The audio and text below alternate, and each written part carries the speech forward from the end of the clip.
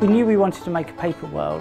That was it was like the sort of the starting point of the whole project. The fact that it would look very different, it would feel very different. With Little Big Planet, we allowed people to build anything they wanted inside the game world, and this we want to encourage people to kind of build our game world out of paper in the real world, but also just anything they want to. Hopefully, give them the courage to just keep on creating stuff out of paper.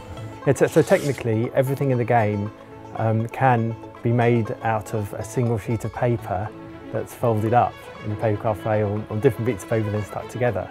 The way that's achieved is inside the Vita there is virtual paper that's virtually folded up in a way that the artists have specified. It's all very tricky. It's very, very tricky.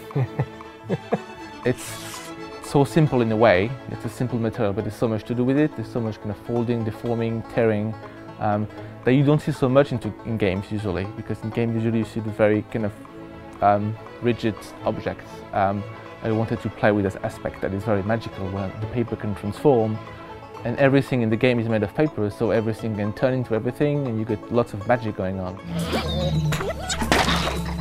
We really wanted people to be able to build like the whole world of Tearaway out of paper, and we know that people sometimes just need a shove in the right direction, which is why we have a whole bunch of plans so people can make some of the more complicated things, or even some of the simpler things themselves, but then maybe start looking at the world and figuring out how things were put together. And the way you'll be able to do this is through our community portal, tearaway.me, where you'll find blogs and forums and all the usual kind of community things, but more importantly, your papercraft collection.